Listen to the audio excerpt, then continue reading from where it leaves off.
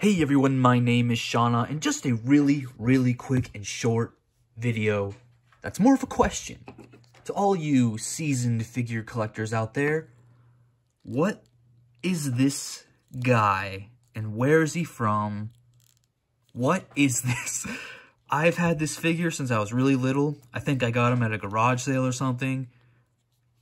There's not really any identifying markings on it. Just China and LFL 1998. No idea what any of that means. So, if you know who this is, I'd be happy if you let me know. I don't even know how to go about searching on Google. Like, what do I search? Weird, long-headed alien man with eye patch? I mean, heck, that might work. Anyways, let me know. I'd be interested to see what you guys think.